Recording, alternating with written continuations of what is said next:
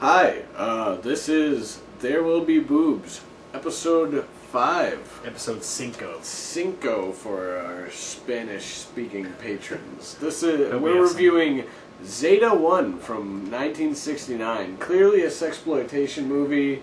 Really, let's start with the rating. I'd say, are we going to say high B or low C? Yeah. I'd say high B. High B. B+. It really didn't break B into the C, area.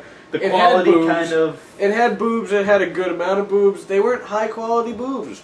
What are you going to do? I mean, it was only like movie. 7 or 8 chicks total that showed their boobs. Right, so. yeah. They made good use of reusing the ones that were willing to take their top clips. off on camera. It was, yeah, so, strong B. The plot, there's space aliens from the planet Angvi. Which is an obvious anagram for the female... female Angvia, genitalia. yes. Angvia. They're, how's your... This general area. We start off in the movie, the credits are the first thing that roll, and it's just still shots of topless chicks. Which really got our hopes up right away. We thought this... We already thought it was like a C, easily. It's gotta be. But over time, I mean, they really just didn't have that much boobage, or no violence, and poor editing, and, The whole, like, beginning credit scene kind of thing made me think more towards James Bond, where they show all the women around in the 1969 style. So, of course, we gotta mention, it's a huge ripoff of James Bond. It's like James Bond crossed with Ron Burgundy, which kind of works, but, I mean, in a way, they also do it very tongue-in-cheek, because there's some serious slapstick and mustache failure.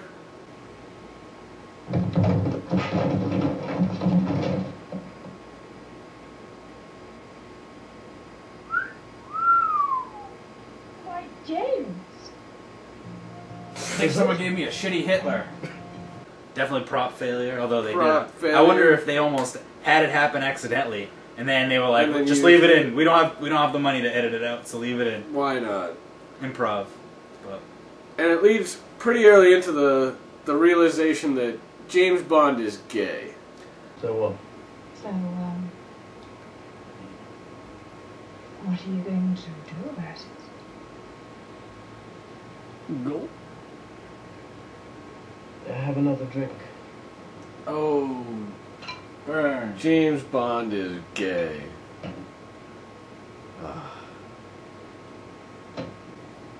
me take off my gay tassel. I think it's a neckerchief. So, now that the mood's thoroughly broken... I'm gonna try to kiss it. I think... don't touch my lips, you did it. Ew. Thank God she didn't kiss me. That's right. James. James Is gay. Bond is gay. Alright. Yeah, there's quite a few scenes where I think it's the whole mustache thing. When he has the mustache. He has gay... Well, so the weird part is, he's gay up until he puts the mustache on. He puts the mustache on, It's a completely he's different person. He's all Casanova. suave, yeah. Beat me up, Scotty.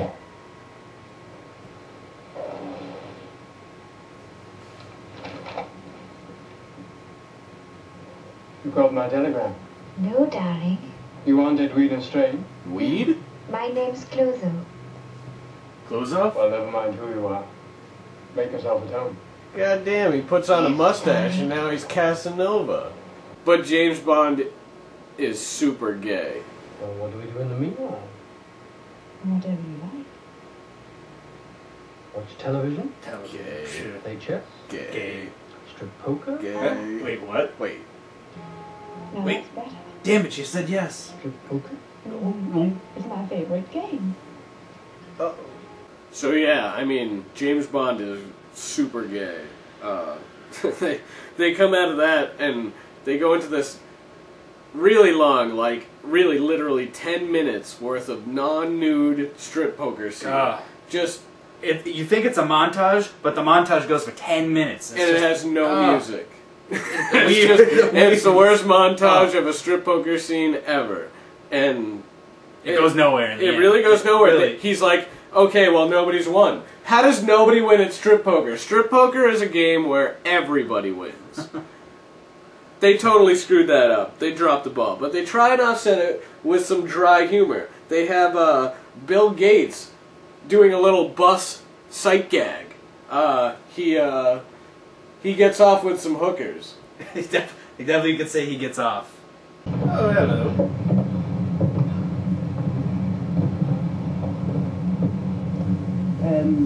I'm getting off.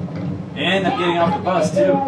Not only will I have you for jumping on this bus, but I'll have you for not paying your fare either. Come along on fast. Shut up, woman. I gotta catch up with them. Hey, Four Eyes! You ain't got your change.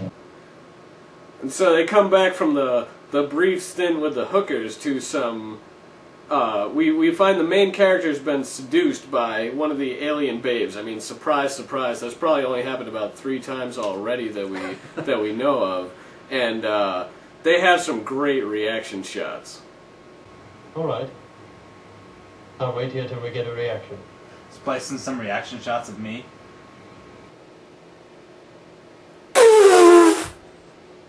I know this game was made about 20 years later than this movie, but I swear that Spy Hunter was a severe inspiration for what they did in the action car chase scenes.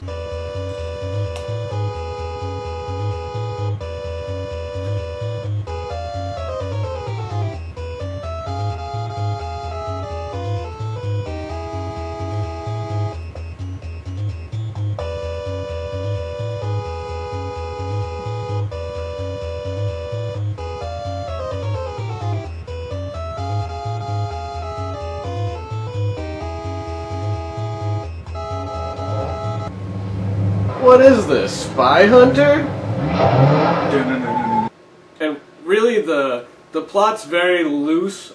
I say that in the kindest way. It makes no fucking sense. I think the basic theme is that there's these evil British guys who are trying to find Angvia because they want to have sex with the hot chicks, obviously. Vagina, obviously. Vaginas, Seek yeah. Angvia. Yes. And then there's this British guy. Oh, by the way, the British guy's name is James Word, obviously. Word. Not Wood, but Bond. It's an anagram for Bond, Yeah. right? Well, there's also a Major Bond as another one of the guy's characters in there. It's kind of very heavily That's on such an James Bond. obvious illusion. So James Word, or Bond, is this other secret agent.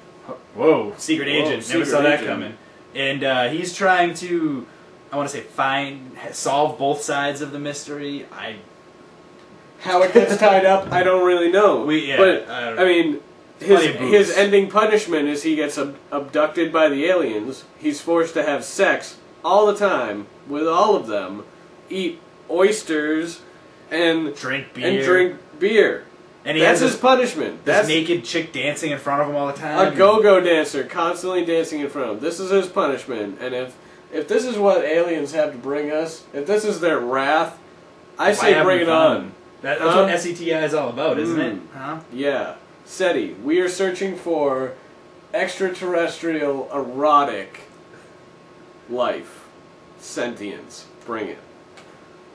Well, you gotta watch out the handguns, too. The chicks definitely have their handguns that they like to hide in their hands. Man, yeah, so the end battle that resolves everything, I guess, by some people dying is that the aliens shoot their hands at people. Twang! Yeah, it makes this really bad sound effect. It's like, whing! Yeah. And they just Swing die. and people die. And that's it. That's their epic weapon. And there was an epic chase scene with one car. Their one-car chase scene was pretty awesome. And that's it. Then they led into his punishment. He got captured somehow. And it ties it up in a neat bun, right? Yeah, I think the total score or production cost was probably around $500. $525, including film, was actually the running cost for the movie. But it was still great. I recommend it. Zeta One is go. So thanks for joining us, and have a good eve.